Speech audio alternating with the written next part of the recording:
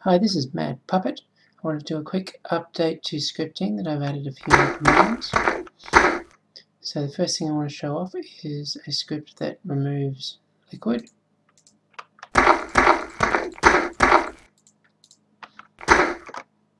So that script is on this tool, and it's pretty simple. It iterates over all the tiles within 5 blocks of the current tile using this variable called pos, and then inside the loop it just sets the fill level to 0. So that will affect lava, water, mud, and poison. Alright, the next script is this little building tool I've made. Just turn those sound effects down a little bit. So the building tool,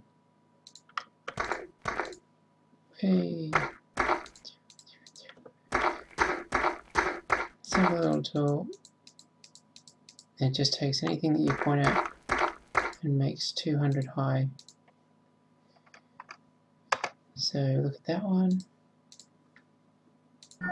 Once again, it's attached to an object, and it just counts from 1 to 55 using a variable and sets the tile to whatever tile is at the initial position.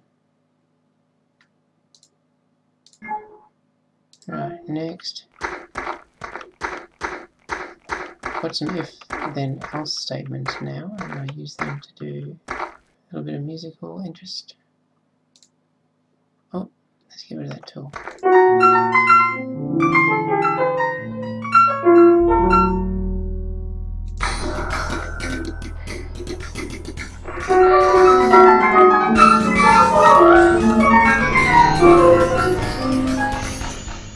Okay, it's not too pleasant, but so what this script does is it uses a pitch and a volume variable and A for where it's going to set the tile. It plays the piano sound. There's a new request that lets you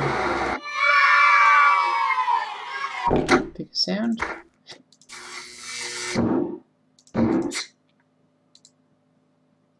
It makes a change to a random pitch and a random volume. So every time it plays that sound, it randomizes the pitch and volume. Spawns some particles at this A location, and then it moves the A location up one tile. So it's going to do that 30 times.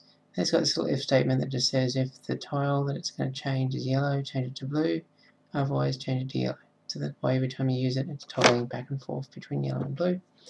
And then we just wait for a random amount of time and do the next one of the 30 loops. And the final thing is you can now modify actors' velocities. There you go. Get in the water. Alright. This is a really simple script. So if you step on that tile, we get the actor that stepped on the tile and we set his velocity to 6 units up and 34 units forward. And we play a guns up sound and we fire off some particles. And that's pretty much it.